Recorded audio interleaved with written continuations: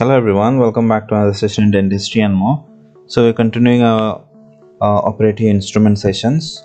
So today we have four-handed dentistry or close supported dentistry. It is a approach where the fatigue of the operator or dentist will be so much less when he has or she has an assistant. So when aspirating, the dental nurse should place the aspirator in the mouth before the dentist position the mirror and handpiece. So always we have an assistant, he can do the half of the work.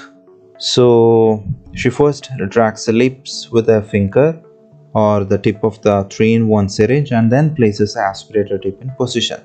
So it helps the operator or dentist to perform well. He has a better visibility, a good access, and he has no worry about the moisture because the assistant is taking care of all the moisture and soft tissues, so the dentist can perform well. So his fatigue is less, the efficiency is more. So if this order is reversed, the dentist view is likely to be obstruct. So the tip of the aspirator should never contact the patient's soft palate, as this might cause itching. So the orifice of this aspirator tip may be positioned either on side or behind the last tooth. In either position, the aspirator tip also retracts the soft tissue. So when on side, it is placed next to the tooth being prepared, level with its occlusal plane on the side of the arch nearest to the dental nurse. So this bevel of the aspirator tip should be parallel to the arch and about 1 cm away from the tooth, so that the coolant spray is not diverted away from the tooth.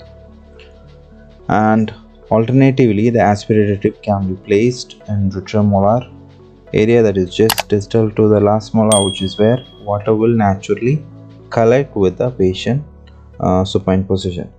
So the first thing is we need to educate the dental nurse or auxiliary properly where to keep the suction tip, how to keep it, and what all maneuver she should adjust according to the patient's position, and all those things will definitely improve the dentist performance.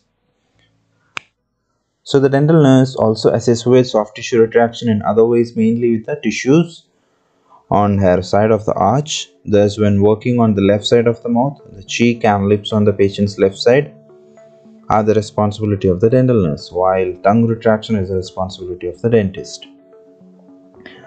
And conversely, when working on the right side, tongue retraction is the responsibility of the dental nurse, while the dentist retracts the lips and cheeks. When cutting with air turbine, the mirror surface quickly becomes obscured by. So the dental nurse should keep the mirror clear by washing it with spray and blowing air over to it.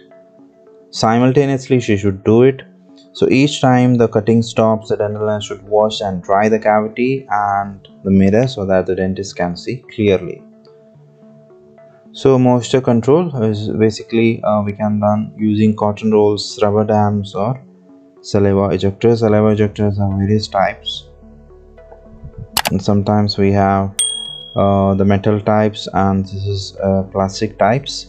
The metal saliva ejector on the left side has flange to retract and protect the tongue, and this is a kind of disposable one. So that was all about the close supported dentistry or four-handed dentistry, where the role of auxiliary or dental nurse is very crucial. So that was all about this session. I'll come up with instrument sharpening in my next session. Thank you.